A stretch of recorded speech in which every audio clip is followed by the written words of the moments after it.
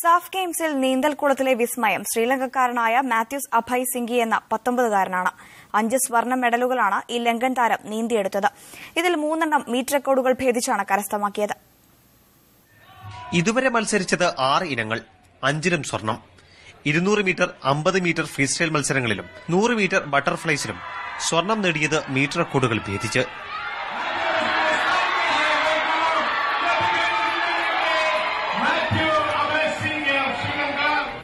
വയസ്സ് മാത്രമാണ് മാത്യു അബേസിംഗി എന്ന ഈ ലങ്കക്കാരന്റെ പ്രായം.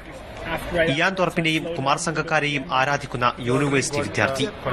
My family found out I was good at swimming, so I kept doing it. I like winning and I hate losing, so I train pretty hard so then I don't lose. I feel good about the 5 golds that I've gotten so far, and that was my goal coming into this meet. I think the record for the most number of gold medals at a South Asian Games. ഇനിയും 3 വ്യക്തിഗത ഇനങ്ങൾ മാത്യുവിന് ബാക്കിയുണ്ട്. അതിൽ ഒന്ന് ഇഷ്ട ഇനമായ 100 metre free style. ഈ ഇനത്തിൽ Rio ഒളിമ്പിക്സിന് Mathew യോഗ്യത നേടിയിട്ടുമുണ്ട്.